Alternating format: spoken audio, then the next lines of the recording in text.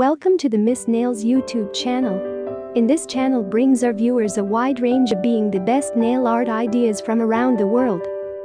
I hope my videos, tutorials will be helpful for beginners, manicure at home and nail salon artists. Thank you all so much for watching. I hope you enjoyed it. Like, comment and subscribe for more videos. Emma by Jane Austen, Volume 1, Chapter 4. Harriet Smith's intimacy at Hartfield was soon a settled thing. Quick and decided in her ways, Emma lost no time in inviting, encouraging, and telling her to come very often, and as their acquaintance increased, so did their satisfaction in each other. As a walking companion, Emma had very early foreseen how useful she might find her. In that respect, Mrs. Weston's loss had been important. Her father never went beyond the shrubbery, where 2 divisions of the ground sufficed him for his long walk, or his short, as the year varied. And since Mrs. Weston's marriage, her exercise had been too much confined. She had ventured once alone to Randalls, but it was not pleasant, and a Harriet Smith, therefore, one whom she could summon at any time to a walk, would be a valuable addition to her privileges. But in every respect, as she saw more of her, she approved her, and was confirmed in all her kind designs. Harriet certainly was not clever, but she had a sweet, docile, grateful disposition, and was totally free from conceit, and only desiring to be guided by anyone she looked up to. Her early attachment to herself was very amiable, and her inclination for good company, and power of appreciating what was elegant and clever, showed that there was no want of taste, though strength of understanding must not be expected. Altogether, she was quite convinced of Harriet Smith's being exactly the young friend she wanted, exactly the something which her home required. Such a friend as Mrs. Weston was out of the question. 2 such could never be granted. 2 such she did not want. It was quite a different sort of thing, a sentiment distinct and independent. Mrs. Weston was the object of a regard which had its basis in gratitude and esteem. Harriet would be loved as one to whom she could be useful. For Mrs. Weston there was nothing to be done. For Harriet, everything. Her first attempts at usefulness were an endeavor to find out who were the parents, but Harriet could not tell. She was ready to tell everything in her power, but on this subject questions were vain. Emma was obliged to fancy what she liked, but she could never believe that in the same situation she should not have discovered the truth. Harriet had no penetration. She had been satisfied to hear and believe just what Mrs. Goddard chose to tell her, and looked no farther. Mrs. Goddard, and the teachers, and the girls, and the affairs of the school in general, formed naturally a great part of the conversation, and but for her acquaintance with the Martins of Abbey Mill Farm, it must have been the whole. But the Martins occupied her thoughts a good deal. She had spent 2 very happy months with them, and now loved to talk of the pleasures of her visit, and describe the many comforts and wonders of the place. Emma encouraged her talkativeness, amused by such a picture of another set of beings, and enjoying the youthful simplicity which could speak with so much exultation of Mrs. Martin's having 2 parlours, 2 very good parlours, indeed, one of them quite as large as Mrs. Goddard's drawing-room, and of her having an upper maid who had lived 25 years with her, and of their having 8 cows, 2 of them Alderneys, and 1 a little Welsh cow, a very pretty little Welsh cow indeed. And of Mrs. Martin saying, as she was so fond of it, it should be called her cow, and of their having a very handsome summer-house in their garden, where some day next year they were all to drink tea, a very handsome summer-house, large enough to hold 12 people. For some time she was amused, without thinking beyond the immediate cause, but as she came to understand the family better, other feelings arose. She had taken up a wrong idea, fancying it was a mother and daughter, a son and son's wife, who all lived together, but when it appeared that the Mr. Martin who bore a part in the narrative, and was always mentioned with approbation for his great good nature in doing something or other, was a single man, that there was no young Mrs. Martin, no wife in the case, she did suspect danger to her poor little friend from all this hospitality and kindness, and that, if she were not taken care of, she might be required to sink herself forever. With this inspiriting notion, her questions increased in number and meaning, and she particularly led Harriet to talk more of Mr. Martin, and there was evidently no dislike to it. Harriet was very ready to speak of the share he had had in their moonlight walks and merry evening games, and dwelt a good deal upon his being so very good-humoured and obliging. He had gone 3 miles round one day in order to bring her some walnuts, because she had said how fond she was of them, and in everything else he was so very obliging. He had his shepherd's son into the parlour one night on purpose to sing to her. She was very fond of singing. He could sing a little himself. She believed he was very clever and understood everything. He had a very fine flock, and while she was with them, he had been bid more for his wool than anybody in the country. She believed everybody spoke well of him. His mother and sisters were very fond of him. Mrs. Martin had told her one day, and there was a blush as she said it, that it was impossible for anybody to be a better son, and therefore she was sure whenever he married, he would make a good husband. Not that she wanted him to marry. She was in no hurry at all. "Well done, Mrs. Martin," thought Emma. "You know what you are about." And when she had come away, Mrs. Martin was so very kind as to send Mrs. Goddard a beautiful goose, the finest goose Mrs. Goddard had ever seen. Mrs. Goddard had dressed it on a Sunday, and asked all the 3 teachers, Miss Nash and Miss Prince and Miss Richardson, to sup with her. Mr. Martin, I suppose, is not a man of information beyond the line of his own business. He does not read. "Oh, yes, that is, no, I do not know, but I believe he has read a good deal, but not what you would think anything of. He reads the agricultural reports, and some other books that lay in one of the window seats, but he reads all them to himself. But sometimes of an evening, before we went to cards, he would read something aloud out of the elegant extracts, very entertaining. And I know he has read the Vicar of Wakefield. He never read the Romance of the Forest, nor the Children of the Abbey. He had never heard of such books before I mentioned them, but he is determined to get them now as soon as ever he can." The next question was, "What sort of looking man is Mr. Martin?" "Oh, not handsome, not at all handsome. I thought him very plain at first, but I do not think him so plain now. One does not, you know, after a time. But did you never see him? He is in Highbury every now and then, and he is sure to ride through every week in his way to Kingston. He has passed you very often." "That may be, and I may have seen him 50 times, but without having any idea of his name.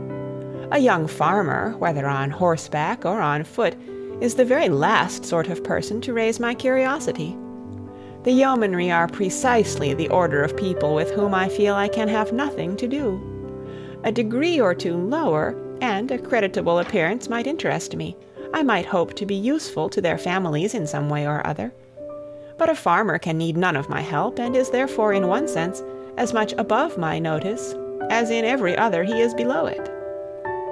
To be sure, oh yes, it is not likely you should ever have observed him, but he knows you very well indeed, I mean by sight." "I have no doubt of his being a very respectable young man. I know indeed that he is so, and as such wish him well. What do you imagine his age to be?" "He was 24, the 8th of last June, and my birthday is the 23rd, just a fortnight and a day's difference, which is very odd." "Only 24. That is too young to settle. His mother is perfectly right not to be in a hurry. They seem very comfortable as they are, and if she were to take any pains to marry him, she would probably repent it. 6 years hence, if he could meet with a good sort of young woman in the same rank as his own, with a little money, it might be very desirable." 6 years hence? Dear Miss Woodhouse, he would be 30 years old. "Well, and that is as early as most men can afford to marry, who are not born to an independence. Mr. Martin, I imagine, has his fortune entirely to make, cannot be at all beforehand with the world. Whatever money he might come into when his father died, whatever his share of the family property, it is, I dare say, all afloat, all employed in his stock, and so forth, and though with diligence and good luck he may be rich in time, it is next to impossible that he should have realized anything yet. To be sure, so it is, but they live very comfortably. They have no indoors man, else they do not want for anything, and Mrs. Martin talks of taking a boy another year. I wish you may not get into a scrape, Harriet, whenever he does marry.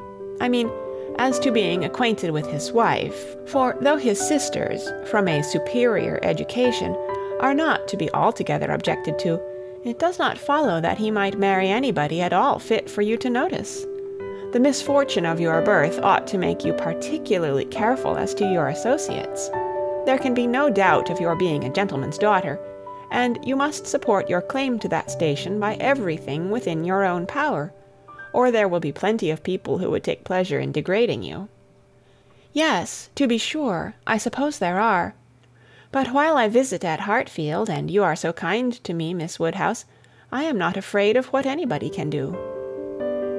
You understand the force of influence pretty well, Harriet, but I would have you so firmly established in good society as to be independent even of Hartfield and Miss Woodhouse.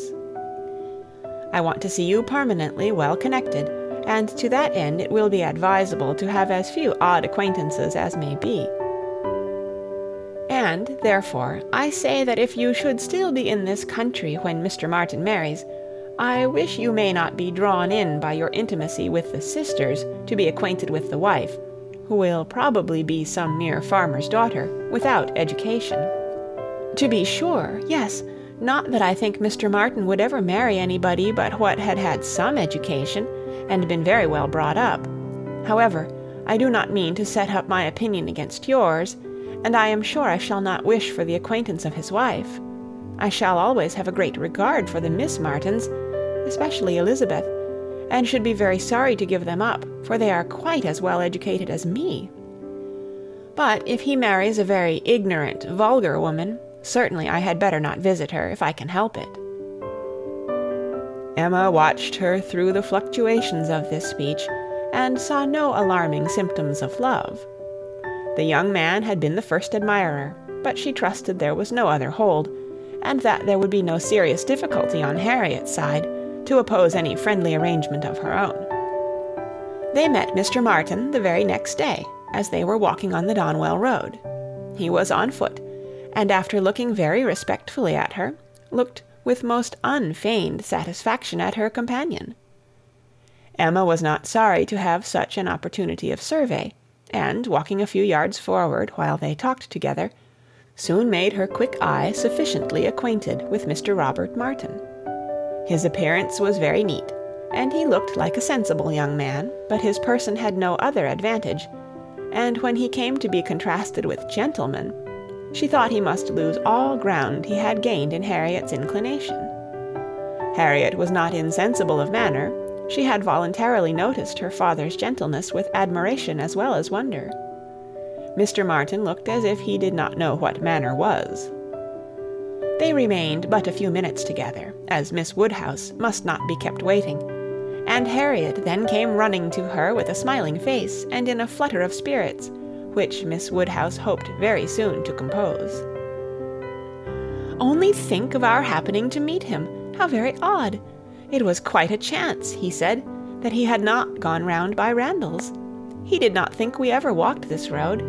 He thought we walked towards Randalls most days. He has not been able to get the romance of the forest yet. He was so busy the last time he was at Kingston that he quite forgot it, but he goes again tomorrow. So very odd we should happen to meet. Well, Miss Woodhouse, is he like what you expected? What do you think of him? Do you think him so very plain?" "He is very plain, undoubtedly, remarkably plain, but that is nothing compared with his entire want of gentility. I had no right to expect much, and I did not expect much, but I had no idea that he could be so very clownish, so totally without air. I had imagined him, I confess, a degree or two nearer gentility." "To be sure," said Harriet in a mortified voice, "he is not so genteel as real gentlemen." "I think, Harriet, since your acquaintance with us, you have been repeatedly in the company of some such very real gentlemen, that you must yourself be struck with the difference in Mr. Martin. At Hartfield you have had very good specimens of well-educated, well-bred men. I should be surprised if, after seeing them, you could be in company with Mr. Martin again without perceiving him to be a very inferior creature, and rather wondering at yourself for having ever thought him at all agreeable before. Do not you begin to feel that now? Were not you struck? I am sure you must have been struck by his awkward look and abrupt manner, and the uncouthness of a voice which I heard to be wholly unmodulated as I stood here." "Certainly he is not like Mr. Knightley. He has not such a fine air and way of walking as Mr. Knightley. I see the difference plain enough. But Mr. Knightley is so very fine a man." "Mr. Knightley's air is so remarkably good that it is not fair to compare Mr. Martin with him. You might not see 1 in 100 with gentleman so plainly written as in Mr. Knightley. But he is not the only gentleman you have been lately used to. What say you to Mr. Weston and Mr. Elton? Compare Mr. Martin with either of them. Compare their manner of carrying themselves, of walking, of speaking, of being silent. You must see the difference." "Oh yes, there is a great difference. But Mr. Weston is almost an old man. Mr. Weston must be between 40 and 50. "Which makes his good manners the more valuable. The older a person grows, Harriet, the more important it is that their manners should not be bad. The more glaring and disgusting any loudness, or coarseness, or awkwardness becomes. What is passable in youth is detestable in later age. Mr. Martin is now awkward and abrupt. What will he be at Mr. Weston's time of life?" "There is no saying, indeed," replied Harriet rather solemnly. "But there may be pretty good guessing. He will be a completely gross, vulgar farmer, totally inattentive to appearances, and thinking of nothing but profit and loss." "Will he indeed? That will be very bad." "How much his business engrosses him already is very plain from the circumstance of his forgetting to inquire for the book you recommended. He was a great deal too full of the market to think of anything else, which is just as it should be for a thriving man. What has he to do with books? And I have no doubt that he will thrive and be a very rich man in time, and his being illiterate and coarse need not disturb us." "I wonder he did not remember the book," was all Harriet's answer, and spoken with a degree of grave displeasure which Emma thought might be safely left to itself. She therefore said no more for some time. Her next beginning was, "In one respect, perhaps, Mr. Elton's manners are superior to Mr. Knightley's or Mr. Weston's. They have more gentleness. They might be more safely held up as a pattern. There is an openness, a quickness, almost a bluntness in Mr. Weston, which everybody likes in him, because there is so much good humour with it, but that would not do to be copied. Neither would Mr. Knightley's downright, decided, commanding sort of manner, though it suits him very well. His figure, and look, and situation in life seem to allow it, but if any young man were to set about copying him, he would not be sufferable. On the contrary, I think a young man might be very safely recommended to take Mr. Elton as a model. Mr. Elton is good-humoured, cheerful, obliging, and gentle. He seems to me to be grown particularly gentle of late. I do not know whether he has any design of ingratiating himself with either of us, Harriet, by additional softness, but it strikes me that his manners are softer than they used to be. If he means anything, it must be to please you. Did not I tell you what he said of you the other day?" She then repeated some warm personal praise which she had drawn from Mr. Elton, and now did full justice to, and Harriet blushed and smiled, and said she had always thought Mr. Elton very agreeable. Mr. Elton was the very person fixed on by Emma for driving the young farmer out of Harriet's head. She thought it would be an excellent match, and only too palpably desirable, natural, and probable, for her to have much merit in planning it. She feared it was what everybody else must think of and predict. It was not likely, however, that anybody should have equalled her in the date of the plan, as it had entered her brain during the very first evening of Harriet's coming to Hartfield. The longer she considered it, the greater was her sense of its expediency. Mr. Elton's situation was most suitable, quite the gentleman himself, and without low connections. At the same time, not of any family that could fairly object to the doubtful birth of Harriet. He had a comfortable home for her, and Emma imagined a very sufficient income, for though the vicarage of Highbury was not large, he was known to have some independent property.